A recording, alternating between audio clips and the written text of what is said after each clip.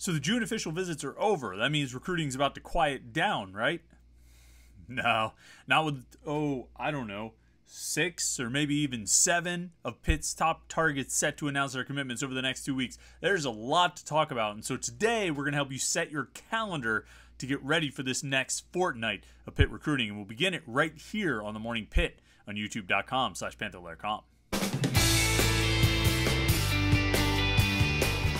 All right, it's Tuesday here on the Morning Pitt, youtube.com/Panther-Lair.com. I'm Chris Peak from Panther-Lair.com. It's the website below, Panther-Lair.com, Pittsburgh.rivals.com. The most comprehensive source of Pitt sports news on the internet, football, basketball, and recruiting. You know the deal, and you get it all at Panther-Lair.com, Panther-Lair.com, Pittsburgh.rivals.com, and message boards to interact with other Pitt fans. Hundreds and thousands of Pitt fans all day, every day, on the message boards at Panther-Lair.com, Pittsburgh.rivals.com. You want to talk about Pitt sports because you are a Pitt fan. You want to find other Pitt fans to talk to about Pitt sports. The place to do it, the message boards, Panther-Lair.com. And then while you're here, before you head over there, like this video and subscribe to our YouTube channel. youtube.com/Panther-Lair.com is where we put all of our Pitt video content right here. These daily morning Pitt videos, our weekly live Panther-Lair show. Usually every Wednesday night at 8:30 p.m. This week it's going to be Thursday night, so we're just making a quick little change there, but we'll be back to our regular Wednesday nights next week. Yeah,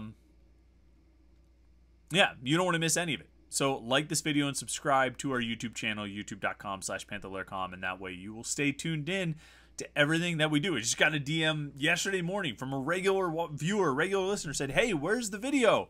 And the video had been posted for like 2 hours, 2.5 hours. You got to turn on those notifications. If you're subscribed to the YouTube channel, you can turn on notifications. You'll get an alert sent to your phone every time we post a new video right here at youtube.com/Panther-Lair.com. So like this video, subscribe, turn on notifications, do all the things that good YouTubers ask you to do, and we'll pretend for a moment that I'm a good YouTuber and you'll do what I ask you to do. All right. It's a busy calendar.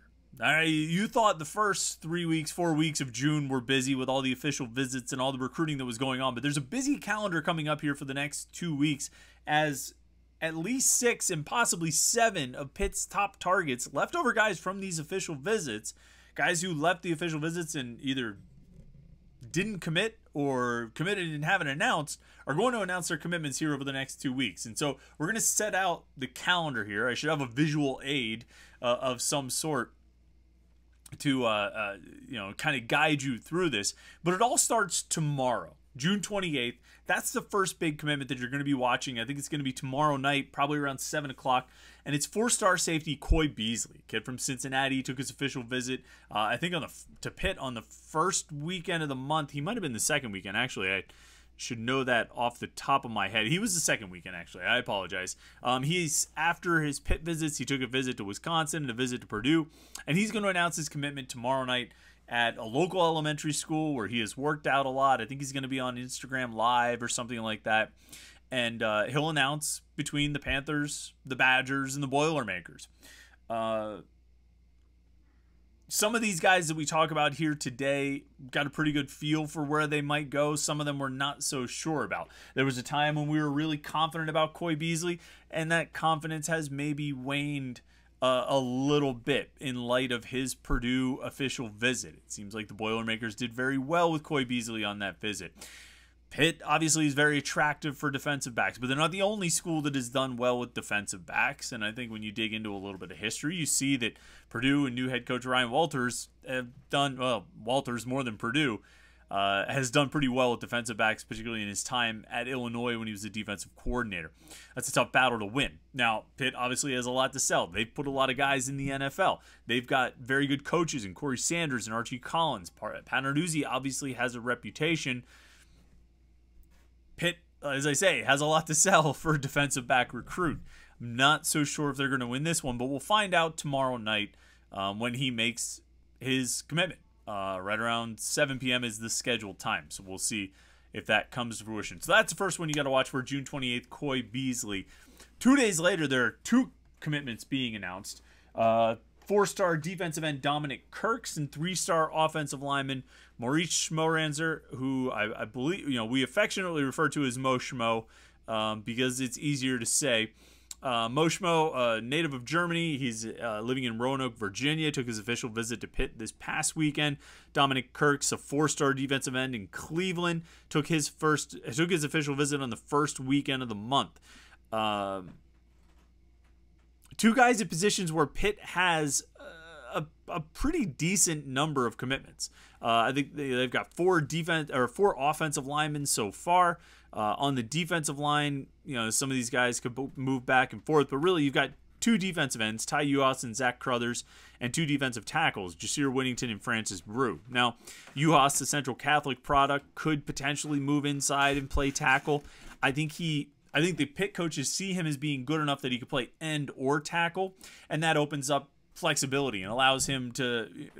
I think it creates flexibility for his career, and it creates flexibility for the recruiting, because they can justify taking another end or justify taking another tackle by saying, well, Uhas could do either one of those, so they can, they have options there. And Dominic Kirks is certainly one of those options who they like. As I say, he's going to be the first of these, and there's 3 or 4 4-star defensive ends on the list that we're going to talk about here. And Kirks is one of them. Like I say, he took his official visit the first weekend of the month. Subsequently went to Washington and Wisconsin. I think he announced the top 5 of Pitt, Kentucky, Nebraska, Washington, and Wisconsin. You would think the 2 other schools he took official visits to would be the other top schools in his options, Pitt, Washington, and Wisconsin. And you would like to... there's a part of me that says with any defensive line recruit, Pitt's got the advantage because they've got Charlie Partridge. They've got... a pretty strong recent history of turning out good defensive line prospects and sending guys to the NFL. Charlie Partridge is well regarded as one of the best, if not the best, defensive line coaches in the country. And so there's sort of an automatic default of, well, there's a defensive line prospect, Pitt's probably going to get him. And I think they've got a great chance with Dominic Kirks. I don't know if they have a better chance than Wisconsin. He is in Cleveland. I think you tend to feel like... once you get into Ohio, guys start having that Big Ten lean, those Big Ten siren songs. They start hearing them, and they're hard to turn down. And so I understand that. I don't know if I see him going all the way out to Washington, although he seemed to really enjoy his official visit out there. Pitt's going to get a couple defensive ends out of this group, I think, that'll be committing over the next 2 weeks or so. Kirks may or may not be one of them. I'm not sure, but he's definitely one of the priority targets. As far as Mo Schmo, we talk about, Moritz Schmorenzer, or Schmorenzer. My German is very bad. It's non-existent, actually. I don't know how to speak German or pronounce German names. Pitt has 4 offensive line recruits. I think they would really like to land Mo Schmo. They told him he could play any of the 5 offensive line positions. Dave Borbley likes his potential and ceiling to play tackle, guard, or center. And so he's obviously, I think, a priority. Pat Narduzzi told him they were taking 1 more offensive line recruit in the class, and they would like it to be him. Schmorenzer announced the top 5, but he took 4 official visits. And his other official visits before Pitt were Virginia Tech, West Virginia, and Miami. The interesting thing about this kid is he had announced the top 2, a final 2. In May, he announced a final 2 of Virginia Tech and Wake Forest. That was it. He was down to those 2. And he took a visit, I think, to Wake Forest, an unofficial visit. And like that night, Pitt offered him. And he went and took a visit to Virginia Tech, an unofficial visit, like later in the week. I think it was early in the week when he got the Pitt offer. Later in the week, he was taking an unofficial visit to Virginia Tech, and he started thinking about it and said, I might as well go up and check it out. I already announced my top 2. I have my top 2 schools I'm focused on, final 2 and all that. But Pitt offered, maybe I'll go check it out. And so he goes up and checks it out and says, wow, I have to come back to this place. Now, I think Virginia Tech's got a draw. I think West Virginia has a draw for him. I think Miami is appealing. But the fact that Pitt was able to impress him so much on that unofficial visit that they got him back into town for an official visit, that he was willing to basically scrap his commitment plans. Because not only did he have a final 2 of Virginia Tech and Wake Forest, he had a commitment date set. And he scrapped it. and, in favor of taking more official visits, including one to Pitt. Pitt was the final official visit, chance to make that last impression, which I think is always a good thing, and something you can always kind of, hope for. And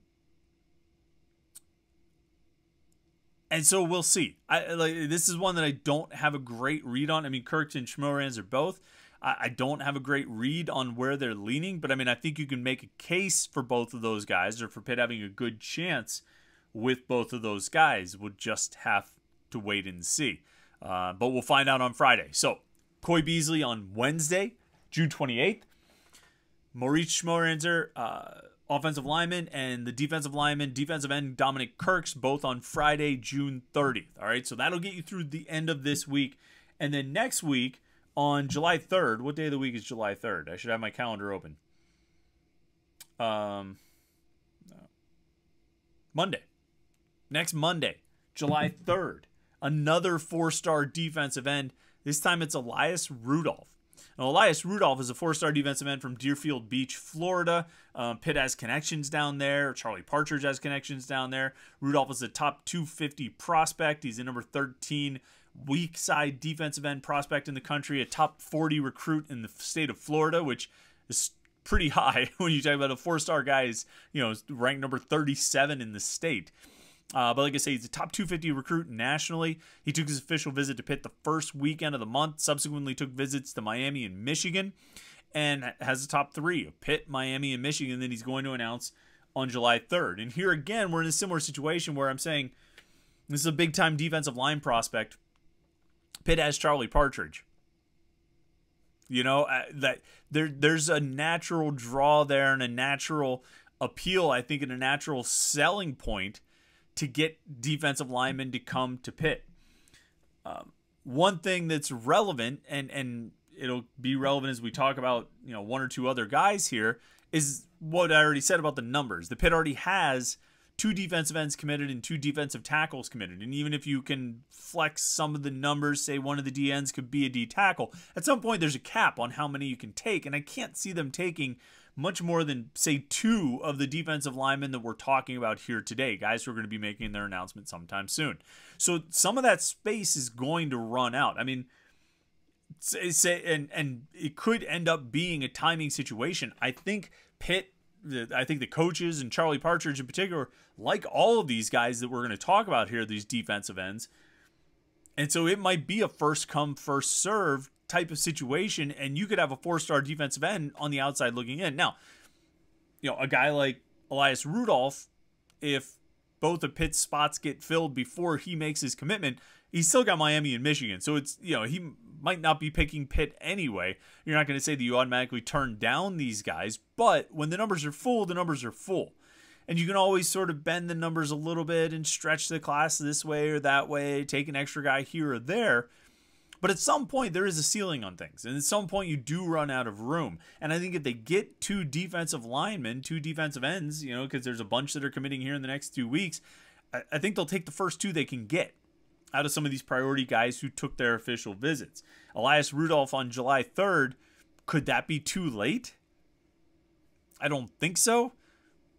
But there's at least a possibility that it could be. All right. After that, so that's next Monday. That's Elias Rudolph, the 4-star defensive end, next Monday. Then you go to next Friday, July 7th, and it's 4-star wide receiver Nicholas Marsh making his commitment. Marsh is a 4-star prospect at River Rouge, Michigan. He's a 6'3", 200-pound wide receiver. Took his official visit to Pitt the first weekend of the month.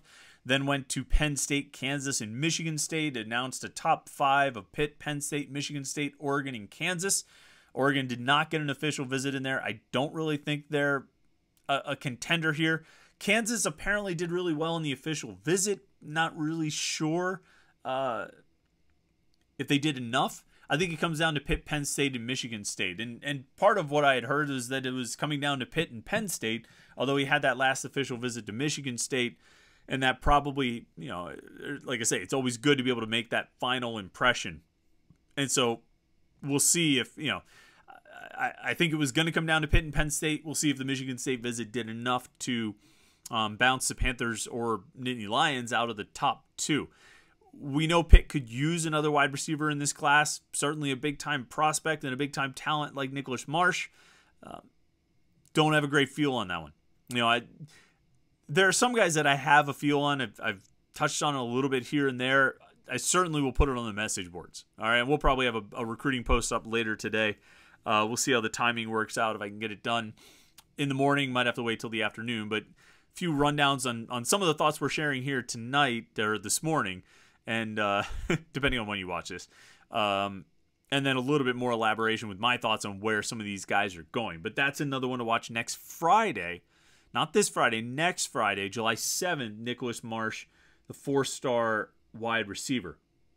And then the next day, Saturday, July 8th, 4-star defensive end. Another one of these 4-star defensive ends, Malachi Williams. He's at Philadelphia. A Philadelphia kid. He's Monsignor Bonner High School. He's a 4-star prospect, number 9 recruit in the state of Pennsylvania, number 17 weak side defensive end in the country. If you remember, Elias Rudolph was number 13, so we're talking about guys that were all kind of right around this same area in terms of the rankings, at least.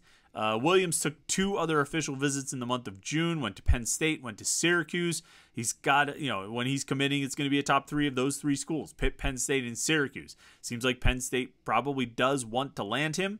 Pitt, as we said, has these 2 open defensive end spots. And so you've got Dominic Kirks committing this Friday. You've got Elias Rudolph committing next Monday. And you've got Malachi Williams committing next Saturday. All right, so that's 3.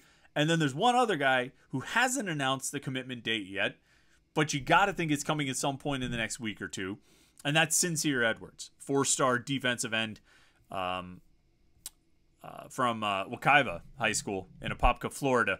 He took one other official visit. That was to Central Florida when he was still committed to Central Florida. After that visit and right before his Pitt visit, he decommitted from Central Florida and took his Pitt official visit.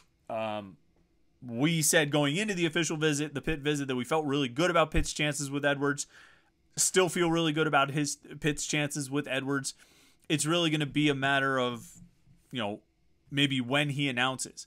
And if he announces in the next week or two, this is where these numbers come into play. If he announces in the next week or two, it could eliminate a spot for one of these other guys we're talking about. Let's say Pitt gets Dominic Kirks this Friday, and then turns around and gets a commitment announcement from Edwards at some point over the weekend or early next week. Well, or let's say over the weekend before Rudolph or Williams have a chance to announce their commitment. That might eliminate their spots anyway, and so it might be a moot point of where they want to go or where they want to announce to, because the spots might be filled. Now, is it crazy to turn down 4-star defensive ends? Possibly, but they have their numbers, and they have the guys that they like. And I think they really like Crothers. They really like Uhas. They really like Whittington and Brew. And so 2 more of these guys, whichever 2 want to commit, that might fill up the class. So let's run over the calendar again real quick. Wednesday, tomorrow, June 28th, Coy Beasley, 4-star safety, announcing his commitment.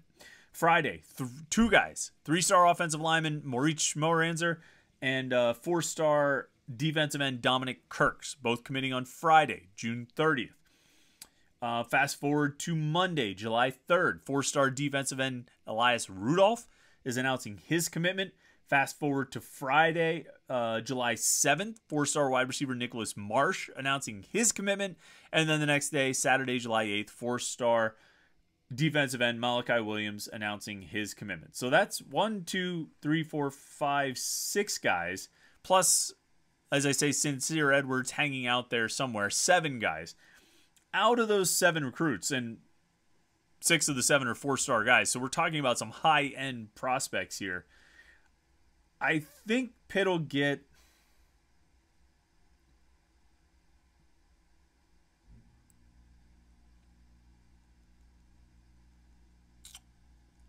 three. Let's say 3. 3 out of those 7. Which, again, when we're talking about 6 out of the 7 are 4-star prospects, that's pretty good. Because you have a pretty high chance. If you get 3, at worst, you're adding 2 more 4-star recruits to your class, and potentially you're adding 3, depending on who those 3 are. So that would be a pretty good group. I mean, obviously, you'd like to get 5 of these guys, you know, but like I said, some of the defensive ends are probably going to be eliminated if two of the others, if 2 commit, then 2 of the others, or the other 2 are going to be, you know, out of space, right? So you're not going to get all 7 of these guys. Getting 3 out of the 7 wouldn't be too bad, I think, of a way to settle, especially if you assume that 2 of the 3 are defensive ends. That eliminates the other 2 defensive ends from the 7, so you're talking about really getting 3 out of 5, which is pretty good hit rate, I would say, particularly when you're talking about the caliber of recruits and the level of competition you're going against. You'll notice when I talk about all the top 5s that these guys are picking from, and all the schools that they're considering and everything, they're all Power 5 schools. And we're not talking about group of 5 schools. We're not talking about FCS or anything like that. We're talking about Power 5 schools. We're talking, just reading down the list: Purdue, Wisconsin, Virginia Tech, West Virginia, Miami, Penn State, Michigan State, Oregon, Kansas, Washington, Wisconsin, Penn State, Syracuse, Miami, Michigan. I mean, we're talking about Big Ten schools. You know, we're talking about ACC schools. We're talking about Pac-12 schools being in the mix. This is high-level recruiting right here.